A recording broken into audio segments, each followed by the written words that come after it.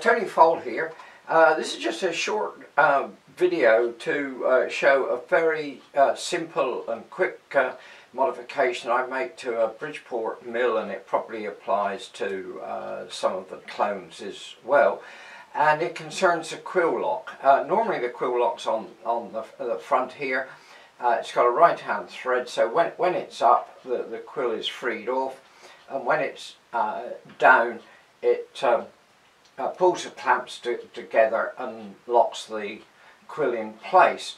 The problem that I found was that gravity, in particular when there's a little bit of vibration from the machine running, gravity will sometimes bring that down and not exactly lock the quill, but make the quill stiffer to move, which is just more wear and tear on me, but also more wear and tear on the machine.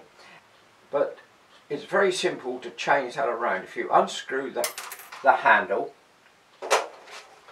then you can unscrew the bolt that goes through. As I do that, I push inwards, which brings the clamping piece out at the other side, so I can easily pull it out. Okay, that's freed up. So there's the clamping piece. This piece goes against the quill, and there's an unthreaded one in this side. Well, all I do is swap those around. I put that one in the back, this one in the front,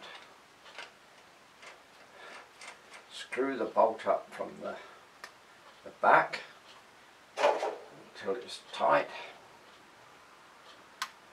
screw the handle back in, and so now the direction's reversed. I lift it up to lock the quill. Because that's tight and locked, gravity and the vibration of the machine doesn't bring that down, and then when it's in the down free position, it stays there. That's all there is to it, and I found that it just makes using the mill, moving the quill, so much easier. If you found this tip helpful, please like and share it, and if you want to get advised of other videos, please subscribe to my channel, Moto Chassis. Thanks for watching.